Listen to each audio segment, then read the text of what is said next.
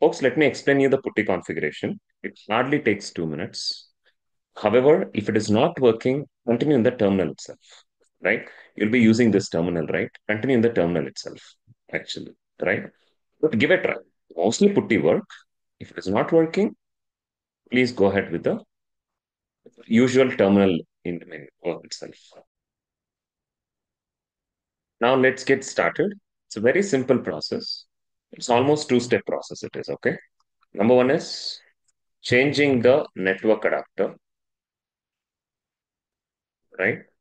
Get IP address from Cloudera, give it in putty with the username password, Cloudera. That's it, right? Now let's go for step one. Now go to the Cloudera. You can go here, or if it's Cloudera switched off, you can go here also.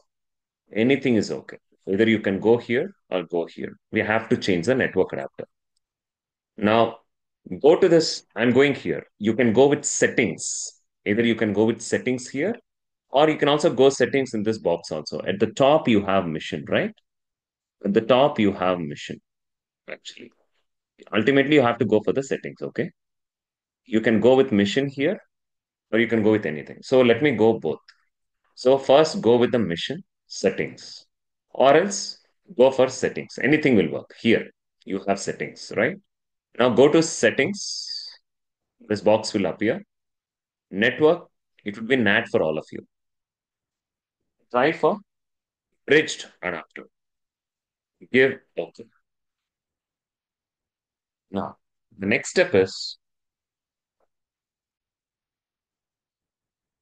once changed, go to the Cloudera box. There would be a double computer here. Please check. There would be a double computer here. This you have to click. All right. See, click it.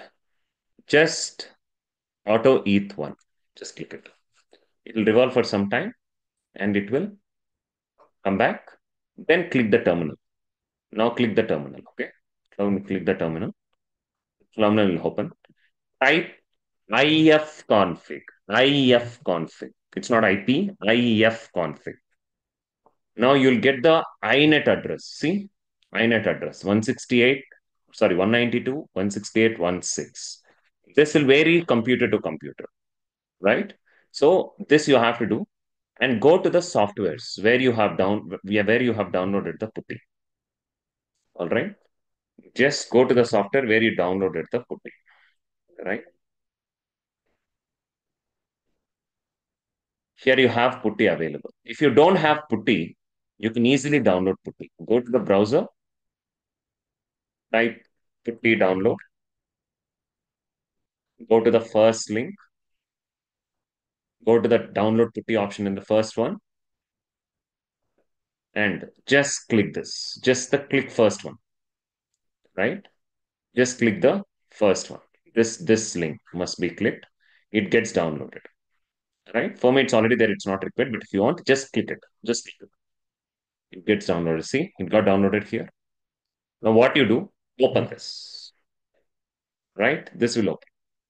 Now, type that IP address, which I told you 192.168.1.6. 192.168.1.6. A pop-up might come. Give accept. Give username as Cloudera, small. Okay. Password. Gains Cloudera. C-O-U, sorry. C-L-O-U, right? CLOUDERA. It will not be shown, but it will type at the back end. That's it. Your Cloudera is on. Two things you have to be careful, right? If sometimes this IP address may not be shown to us after you type it.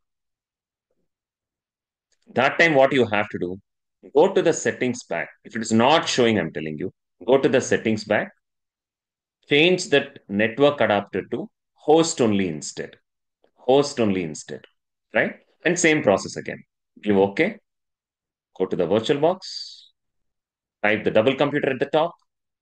This will open, right? And again, you have to click auto ETH. It will select. and type if configure. You'll get that. Either plan A, plan B will work.